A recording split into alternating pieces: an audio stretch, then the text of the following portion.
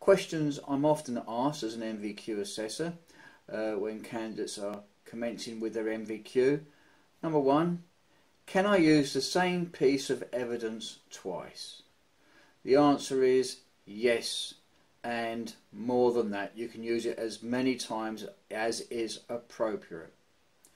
The structure of an NVQ and the learning outcomes in each of those units means that there is often, frequently, an overlap in the requirements of each unit. So therefore, it is very good practice to use the same piece of evidence more than once.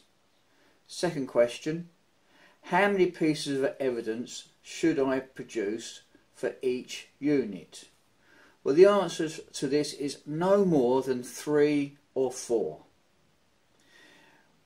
The NVQ world took a change a couple of years back, and the shift in the NVQ system has been from producing product evidence to completing candidate statements.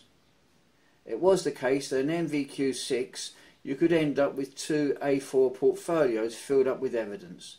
This is no longer required.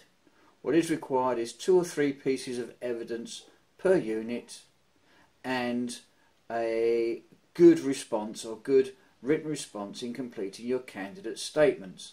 And of course, as you are now witnessing, that is made easier with the Rivasure guidance.